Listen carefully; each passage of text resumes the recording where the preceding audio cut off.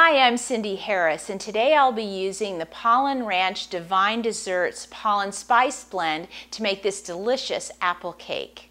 I'm going to start by getting my pan ready. I'm using a 13 by 9 pan. I'm going to give it a quick spray with some baking spray.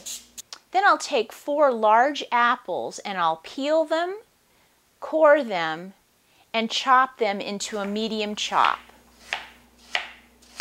Then I'll place the chopped apple in a large bowl, and to that I'll add a cup of sugar, a cup of chopped nuts, and 2/3 of a cup of melted butter. I'll mix this together and then add 2 beaten eggs and 2 teaspoons of vanilla.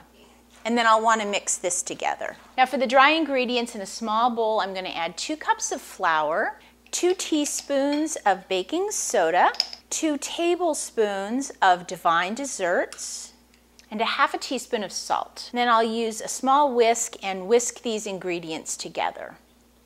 It's time to add our dry ingredients into our apples and mix this until it's just combined.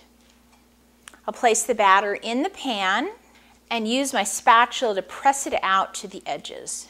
I've preheated my oven to 350 degrees and I'm going to let this cake bake for about 45 minutes. At that point, I'll take a toothpick, place it in the center, and if it comes out clean, then I know that the cake is baked through. And then you can top the cake with your favorite buttercream or cream cheese frosting. This apple cake is a great addition to any Thanksgiving dinner. Be sure to check out the other Thanksgiving recipes featuring the Pollen Ranch Spice Blends. They're a great way to add amazing flavor to your cooking.